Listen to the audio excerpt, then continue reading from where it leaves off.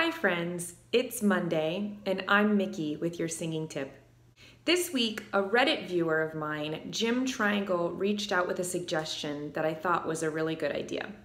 He wrote, "Hi Michal, I really think if you did a few more song walkthroughs like the Whitney Star-Spangled Banner, it would hit so well with people. I've never come across such high quality content before with someone so legitimately able to demonstrate what they're teaching."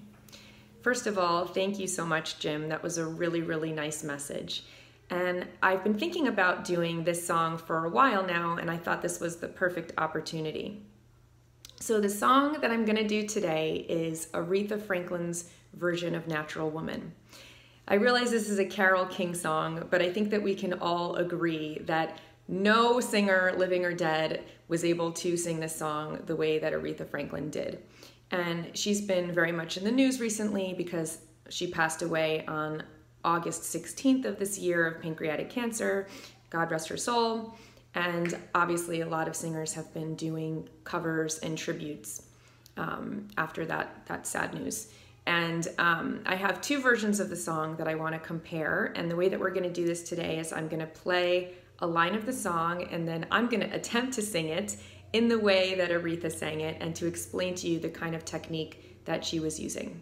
This is going to be a big challenge for me because she had one of the most incredible instruments of any singer to have ever lived. I also want to give a special shout out to my student Stacy, who is working on this song right now. This video's for you.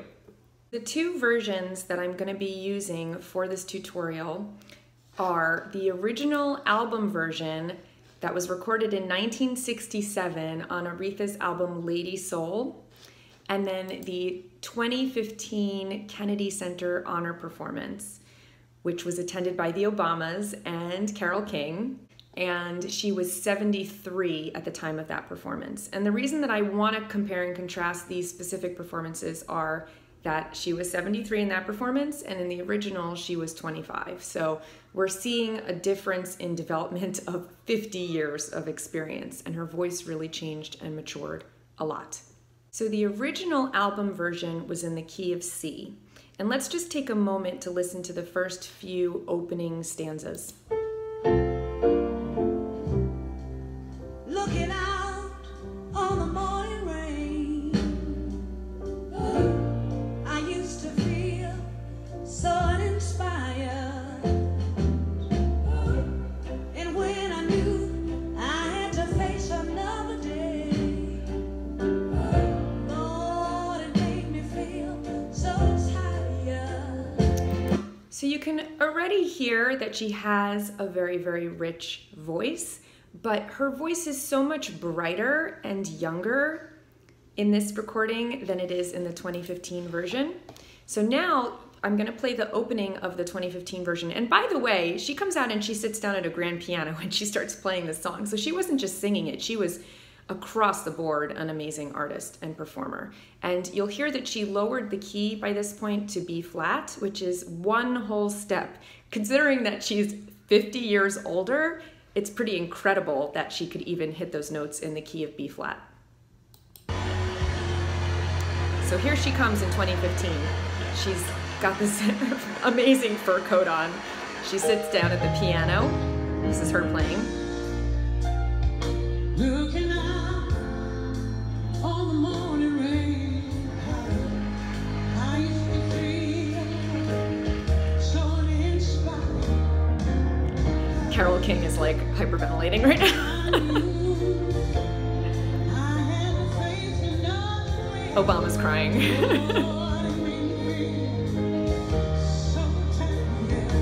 So you can hear the difference in the maturity of her instrument. Her voice sounds incredible still, and I would say that her voice sounds so much better with experience and with age. She really did age like a fine wine. I mean, she goes from having a beautiful voice, but very, very bright. I used to feel so uninspired. And then here, it's so much more rich.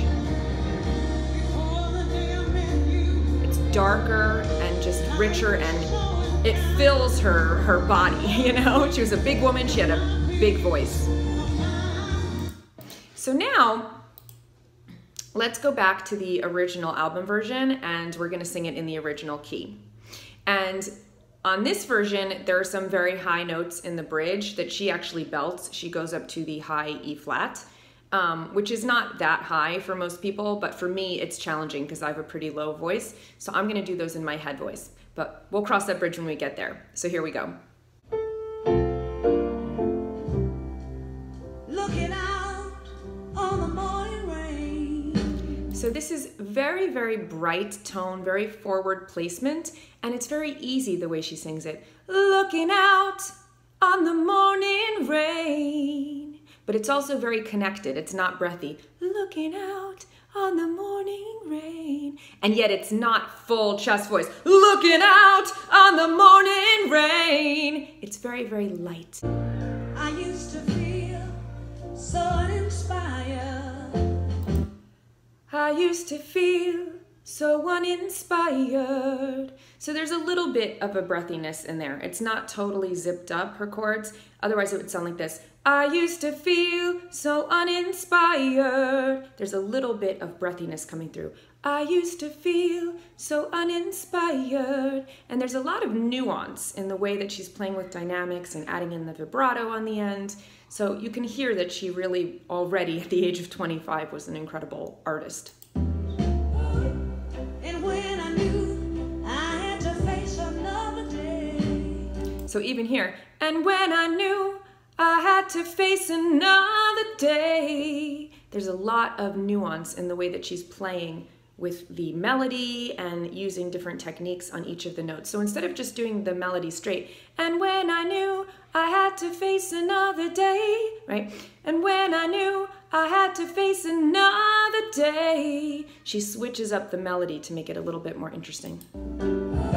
Lord, it made me feel so tired. So beautiful, beautiful, beautiful, right? She has that very bluesy, Lord, it made me feel so tired. And then she uses the lyrics to describe the sound of the word with her voice. So she's using her voice to illustrate the meaning of the words, if that makes sense. So when she says so tired, she actually makes her voice sound tired and uses a little bit of rasp on it. So I don't know if you could hear that, but let's listen to that again. Lord, it made me feel so tired. So tired.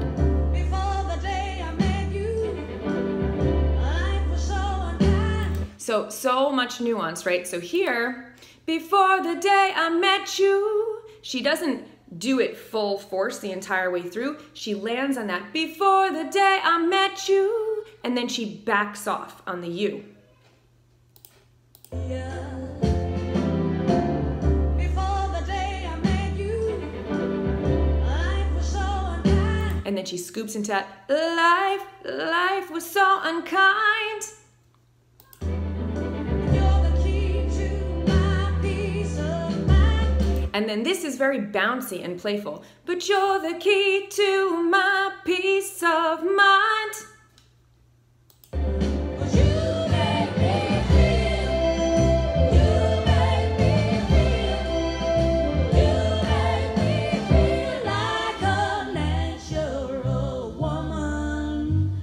So she's actually not belting this yet. So all of this is in her head voice. The you make me feel, you make me feel, you make me feel. And then she switches back into her chest voice. Like a natural woman. And then she stretches that out. So even though she could belt this, it's not very high, she's choosing to use that more connected head voice, and it's almost like a fake belt, and it's not really that intense, but it just gives it so much more nuance than if she was just pressing down the gas and belting the whole way. When my soul was in the lost and found. So here, she's leaving a lot of space between the phrases, and she's still using a pretty light, though connected tone. So when my soul, that was a little sharp.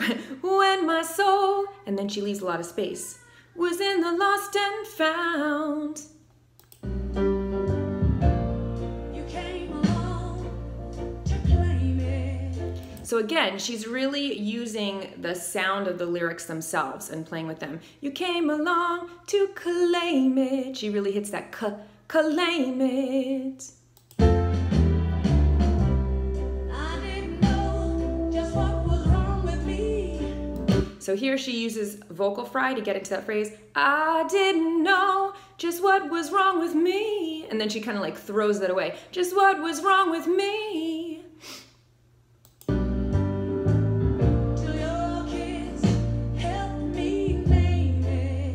And again, it's very playful the way that she's bouncing on that breath. Till your kiss help me name it. So instead of singing it very flat in affect and not having energy in it, till your kiss help me name it, she's helping to move the rhythm along by giving it a little bit of extra air and breathing air and life into it. Till your kiss help me name it. So there's almost like a bounce in your step when you're singing those notes.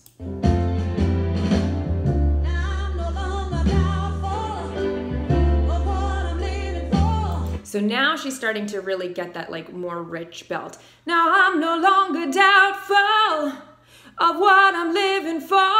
And she has this almost like smoky, breathy quality to her voice, which I cannot reproduce. And I think that's a function of just her physiology. Like she was a bigger woman and she just had this resonant space that gave her voice more space. It was like she was like singing in a hall or something.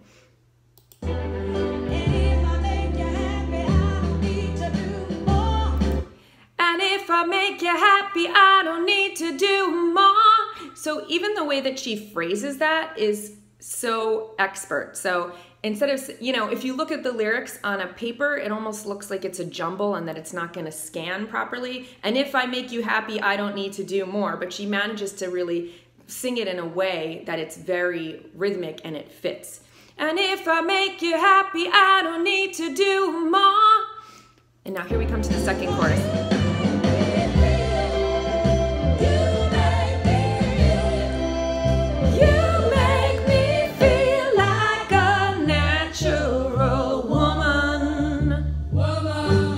So again, she's not belting it there. She's using that, that very connected fake belt in her head voice.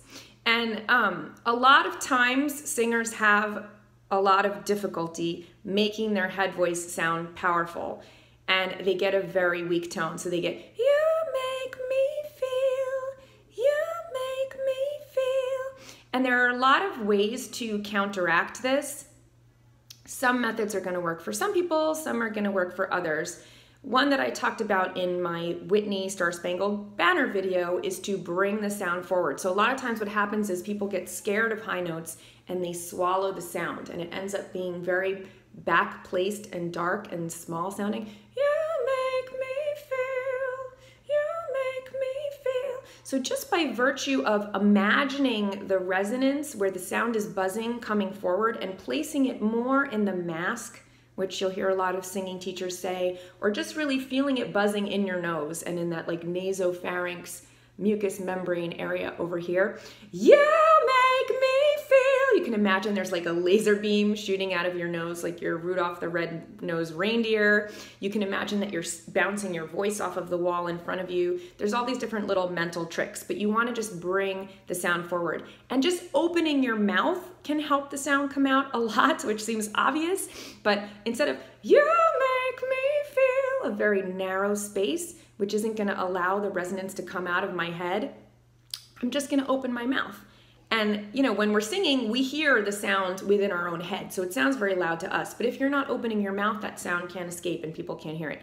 You make me feel. When you sing, you can stand in front of a mirror. There's a nice little trick, and take 2 of your fingers and make sure that you're opening your jaw wide enough so that 2 fingers can fit in the space between your teeth. You make me feel. And if you watch a lot of these singers, they open their mouths really, really wide when they're singing. Okay, so here comes that bridge, and this is the really high part of the song. It goes up to a high C for the first 2 lines. Then on the 3rd line, it goes up to an E flat, and she belts it. Oh, baby, what you done to So this is very like sensuous and loud and connected. Whoa, baby, what you done to me? So it's like, oh, you know, you can like feel just what a presence she was when she's singing that line.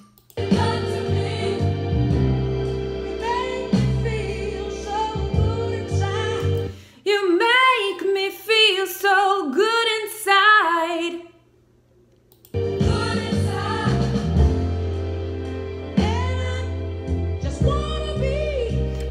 So that is a high E flat. And for me, I could probably hit that note if I really push my voice, but it's very high for me. For some people, it's not gonna be that difficult. If you're a high alto, if you're a mezzo soprano, if you're a soprano, it shouldn't be a problem for you. I'm a very low alto, so it's hard for me. I know that I could probably scream that note and be okay, but if I'm doing this in the context of a set, I would have to make this the last song because then I would know that I would blow my voice singing that note.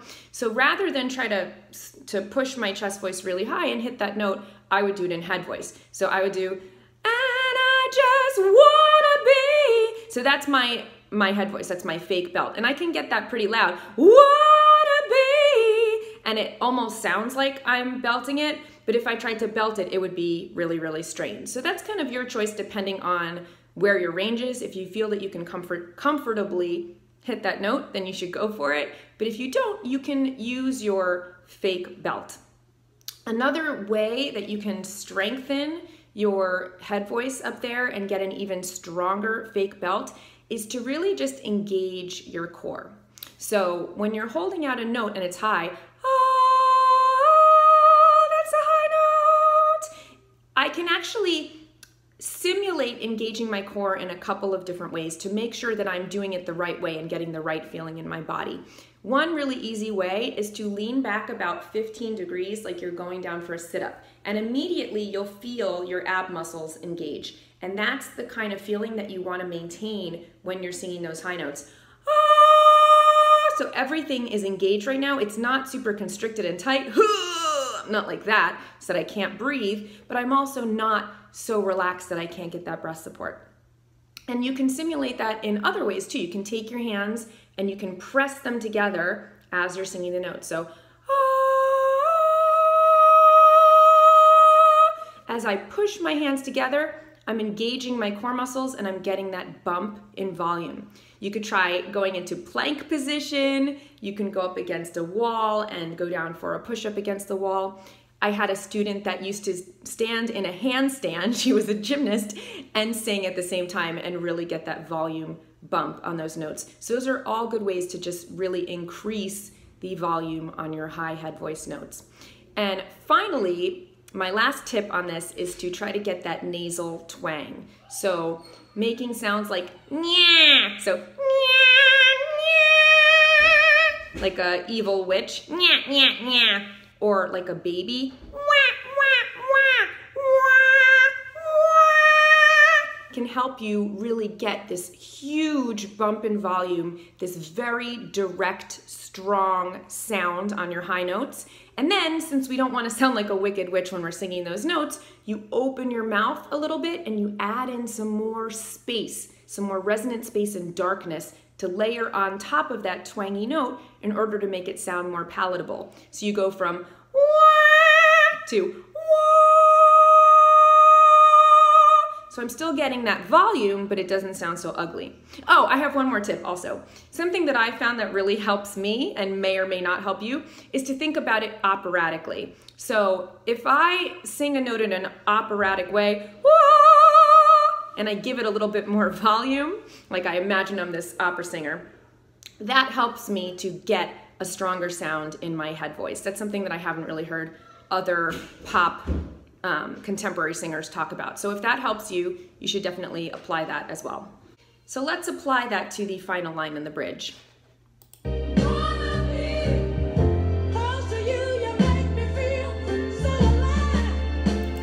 close to you, you make me feel so alive. And then she goes back into the chorus. So let's see if she belts it on this last time around.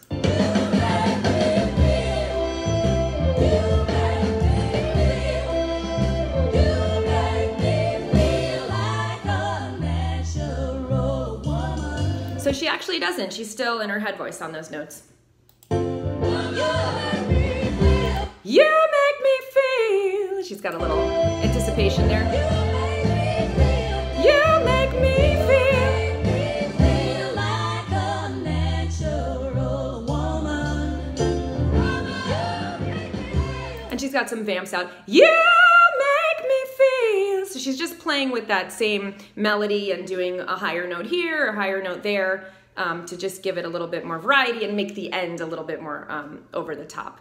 So that's the whole song, and obviously in the 2015 version on the bridge, everything is a whole step down, so if you want to go for it and belt those notes, it's a little bit easier. Thank you so much for watching. I had a great time making this video, and if you liked it and you want to see me do more of these performance-specific song tutorials, please let me know in the comments below. And of course, don't forget to like and subscribe. I will see you back here next week for another singing tip, and until then, happy singing.